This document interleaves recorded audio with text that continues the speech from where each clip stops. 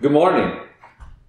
If you have your Bibles, turn with me to the book of Luke, and we're going to look at chapter 24 and read about the resurrection as we gather together today to celebrate Resurrection Sunday. Turn with me, Luke 24. On the first day of the week, very early in the morning, the women took the spices they had prepared and went to the tomb. They found the stone rolled away from the tomb, but when they entered, they did not find the body of the Lord Jesus. While they were wondering about this, suddenly two men in clothes that gleamed like lightning stood beside them. In their fright, the women bowed down with their faces to the ground. But the men said to them, "Why do you look for the living among the dead? He is not here. He has risen. Remember how he told you while he was still with you in Galilee. The Son of Man must be delivered into the hands of sinful men, be crucified, and on the third day be raised again." Then they remembered his words. And when they came back from the tomb, they told these things to the 11 and to all the others. It was Mary Magdalene, Joanna, Mary, the mother of James, and others with them who told this to the apostles. When I was a kid, Easter was a holiday that I looked forward to. There was always an excitement in the air on this Sunday. I look forward to getting through the sunrise service. Our church always did a bright and early service. The Easter breakfast that would follow. Getting through the regular service as my father was a senior pastor, and then heading home as quickly as possible. Because I knew that when I got home, that somewhere in that house there was a basket hidden with some candy, maybe some marshmallow peeps, some different things, maybe even a small little gift.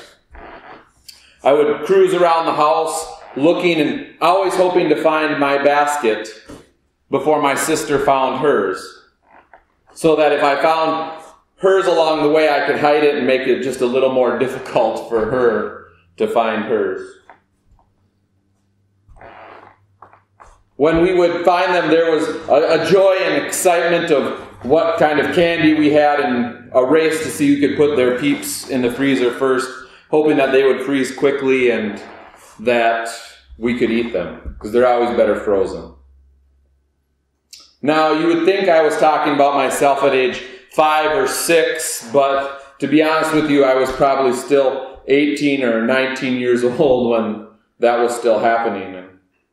And I'm pretty sure my sister who lives in New York is in Chicago with my mom to get away from coronavirus, and I'm pretty sure that my mother this morning will hide something for my sister to find, because that was what my mom always did, and my sister's 40 plus years old. She probably doesn't enjoy me saying that on the service.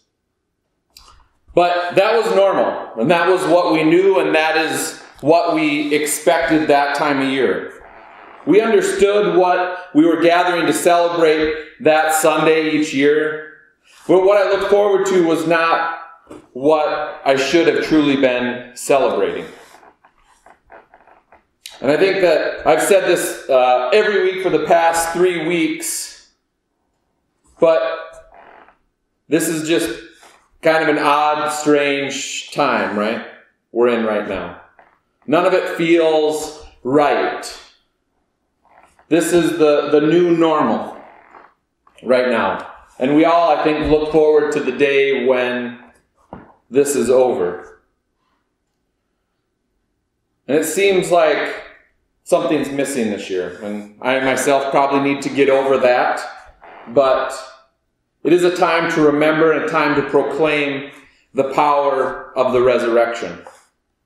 To look past the bunnies, the Easter candy, the hoopla that the world tells us we should be excited about, right? The marshmallow peeps that come out this time of year. But rather focus on the greatest event that ever happened in the history of mankind. After all, this is why we gather on Sundays, right? Jesus wasn't resurrected on a Monday or a Tuesday. It was a Sunday, and that's why we worship each week on Sunday. So today we're going to look at the power of the resurrection in our lives and what does that mean. And I want to start out by saying and posing this: what if it doesn't mean anything at all? What if it lacks the value in any way, shape, or form that we put on it? How would that change our situation? I'm sure that this is a topic that we could just do one whole sermon on, and we could spend all day looking at this possibility, but we're going to fly over it and just give it a little look-see as we cruise along. So what if? We looked at the scripture, we see that if we do the 30,000-foot flyover, you can pick Matthew 27 and 28, Mark 16, Luke 24, John 20, but all tell us of the resurrection of Jesus. All give us a little glimpse of the story. So we know that Jesus was beaten, he was abused, he was hung on a cross, the most painful, terrible death of all time. And those people who were executed in that way were usually thrown into a pit or left to rot on the cross, but Jesus was brought down and buried in a tomb. The leaders of the church the religious leaders at the time tell the leader of the Romans that they need guards placed there because the disciples have said they're going to steal the body because Jesus said he would rise again. Guards are placed there. The next day, where we picked up in our passage, Luke, the ladies appear, the stone is rolled away, and there is no body. The body's gone. So the religious leaders tell the guards go to the leaders, tell them that something happened. The leaders tell the guards to lie, and they'll cover up the story. So let's start there. So say we assume that 12 men, right? Fishermen, tax collectors, nobody of real importance or skills and trainings. They were able to overcome one or numerous soldiers guarding the tomb. Seems like a tough feat, but say they did it. Say they were able to push the giant stone away that Scripture tells us numerous men took to close. They take the body, they run with it, and then we assume that they continue with the story that they've been saying for the last 3.5 years. Right? They continue telling the lie that Jesus was the Messiah, that he rose from the grave, and that he is coming back. We know that Scripture tells us that Jesus appeared to 500 plus people. So let's take them away and we just look at the 12. Those 12, for the next 40 years of their life, they never break from that lie. They never break from the lie that Jesus rose from the dead. They never gain any sort of fortune, fame, well-being from it. Peter Kreeft says this, why would the apostles lie? Liars always lie for a selfish reason. If they lied, what was their motive? What did they get from it? What they got out of it was misunderstanding, rejection, persecution, torture, and martyrdom. Hardly a list of perks. If you look at it, it's kind of an interesting concept. What happened to the apostles? We know that James was stabbed with a sword. The other James was stoned to death. Jude was filled with arrows. Philip crucified. Thomas thrust with a spear. Paul beheaded in Rome. Peter crucified upside down at his request. John was the only one who died somewhat natural death, and he was imprisoned on an island, right? We can go on and on. Stabbed with a sword. Crucified. Filleted and beheaded. Crucified. What value would lying for 40 years have gotten them, other than death? Charles Colson sums it up best, I think, with this quote. I know the resurrection is a fact, and Watergate proved it to me. How? Because 12 men testified that they had seen Jesus raised from the dead. Then they proclaimed that truth for 40 years, never once denying it. Everyone was beaten, tortured, stoned, and put in prison. They would not have endured that if it weren't true. Watergate embroiled 12 of the most powerful men in the world, and they couldn't keep alive for 3 weeks. You're telling me 12 apostles could keep alive for 40 years? Absolutely impossible. So see, we can see that there is plenty of evidence that proves that this isn't a fallacy, that this isn't made up. So what value is there for human beings if the evidence is there for the resurrection of the Lord Jesus? First, we're going to look at Scripture. The power of the resurrection proves that Scripture is accurate and truth. We can go all the way back to the beginning of Scripture and look at numerous prophecies that foretold that the Messiah would come, die, and rise again. It starts all the way back in the beginning in the garden in Genesis 3, verses 15, and it says, I will put enmity between you and the woman, and between your seed and her seed. He shall bruise you on the head, and you shall bruise him on the heel. God already foretold of that Savior that would be coming. If you have your Bibles and you want to turn to Isaiah 53, verses 8 and 10. It says this, By oppression and judgment he was taken away. And who can speak of his descendants?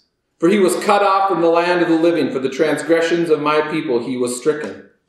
He was assigned a grave with the wicked and with the rich in his death, though he had done no violence, nor was any deceit in his mouth.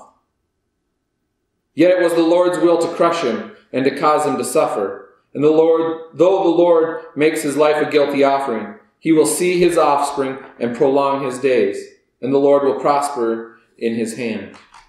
We see again that foretelling of the Messiah that would come, who would be bruised, he would be beaten, and he would one day rise again. One of the more interesting passages that I actually didn't know about until I started studying for today's sermon was back in Job. And when you put these two passages together, it creates a great picture of the patriarchal and the question he asked in Job 14. He says, if a man die, shall he live again? Questioning, wondering, if I die because of my sins, because of the issues in my life, because of what's going on in the world, will I live again?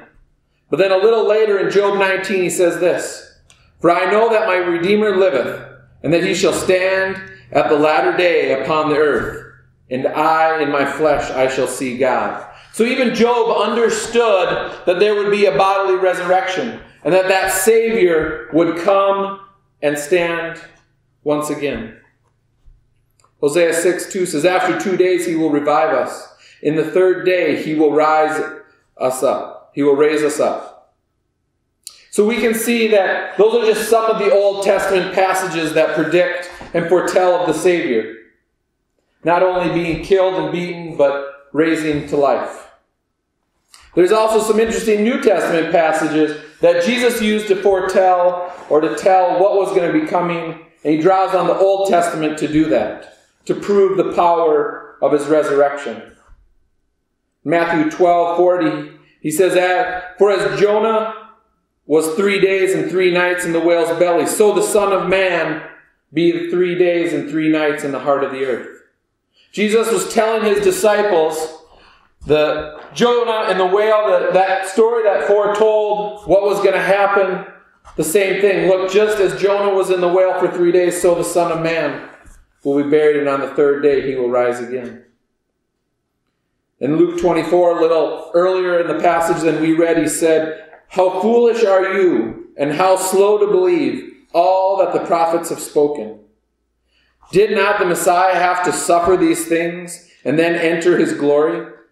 And beginning with Moses and all the prophets, he explained to them what was said in all the scriptures concerning himself.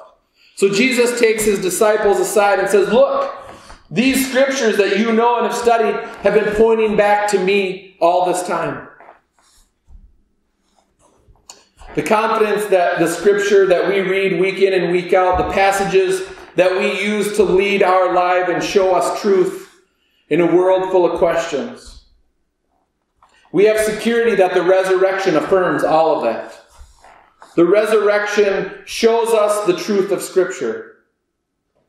But it also gives us freedom. Freedom from the grip of death. Freedom from the worry and strife of what is to come when it all comes to an end. This is one of the things that I've always thought interesting when you look at the scheme of life of non-believers versus believers, and that is, what value do you find in life if there's nothing after the end?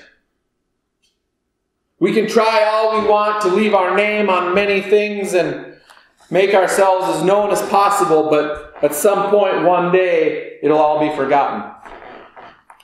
My dad grew up in the small town of North Fork, Nebraska. It's probably not known for much of anything other than one thing. It's the home where Johnny Carson was born, where he spent the early part of his life.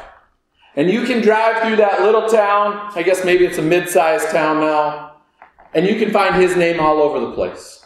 Right? Johnny Carson has kind of left a legacy of who he is and what he was on his name, on streets, on buildings, on different things like that. But guess what? One day that'll all come to an end.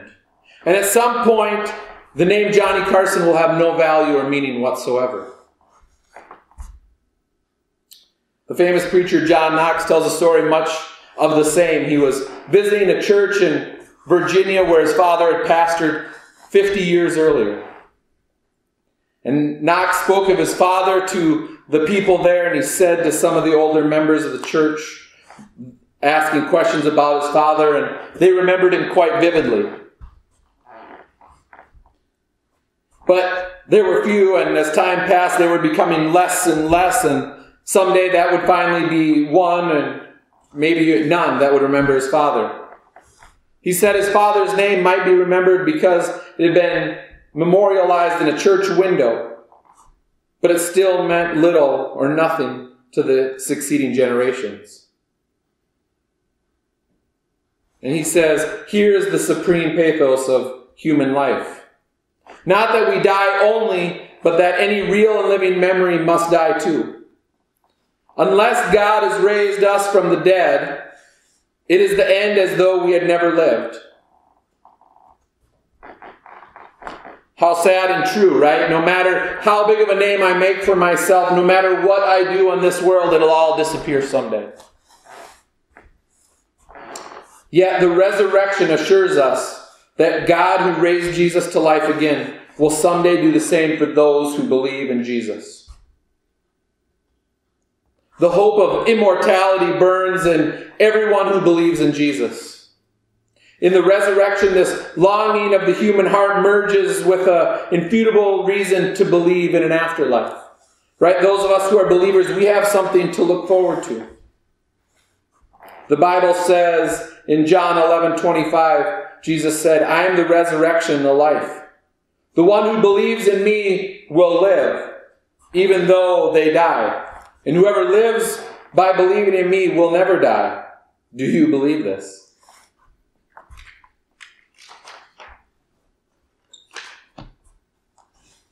Clarence Hall said this once.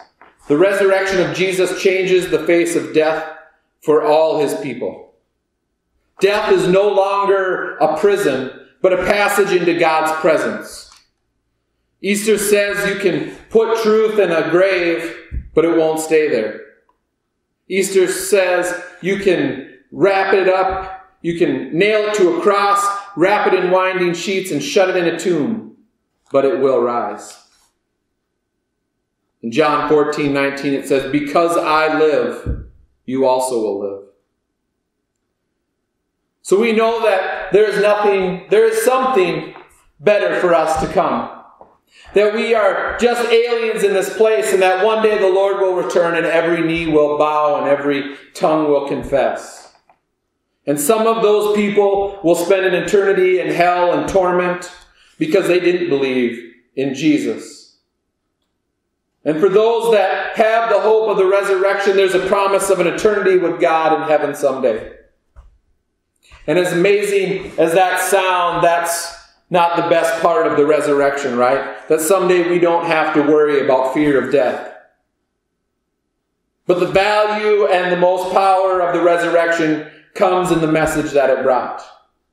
The gospel message itself. If you turn to 1 Corinthians 15, We're going to read verses 3 and 4 and then jump down to 12 and 14. 1 Corinthians 15, 3 and 4 says this, "For what I received I passed on to you, as of first importance, that Christ died for our sins, according to the Scriptures, that he was buried, that he was raised on the third day according to the Scripture, and then appeared to many." If we jump down to 12, it says this, "But if it is preached that Christ has been raised from the dead, how can some of you say that there is no resurrection of the dead? If there is no resurrection of the dead, then not even Christ has been raised. And if Christ has not been raised, our preaching is useless, and so is your faith."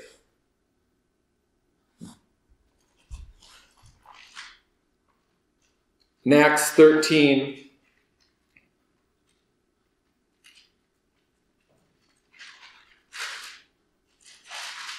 we can read this. Verses 32, and then down to 38 through 40. "We tell you the good news. What God promised our fathers, he has fulfilled for us, their children, by raising up Jesus." And then if you jump down to 38 through 40, it says this, "Therefore, my brothers, I want you to know that through Jesus, the forgiveness of sins is proclaimed to you. Through him, everyone who believes is justified from everything you could not be justified from by the law of Moses." The resurrection of Christ from the dead proves that every believer in Christ is justified from all things that they've done. When we read Romans 4:25, it says that Jesus was delivered up for our trespasses and raised for our justification. Jesus was crucified on the cross because of your sin, my sin, the sin of everyone who ever lived and ever was to come.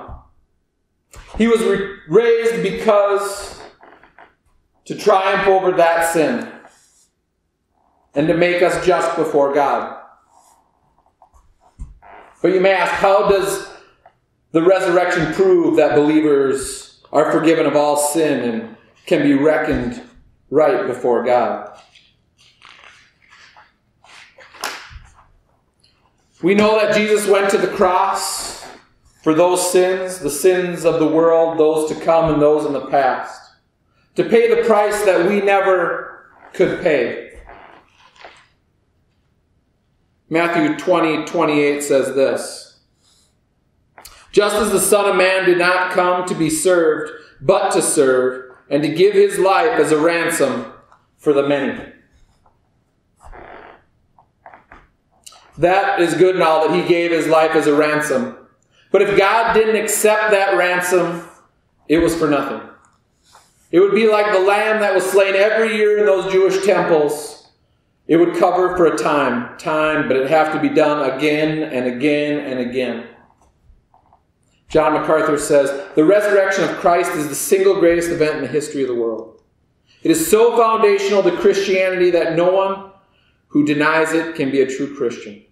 A person who believes in a Christ who was not raised believes in a powerless Christ, a dead Christ.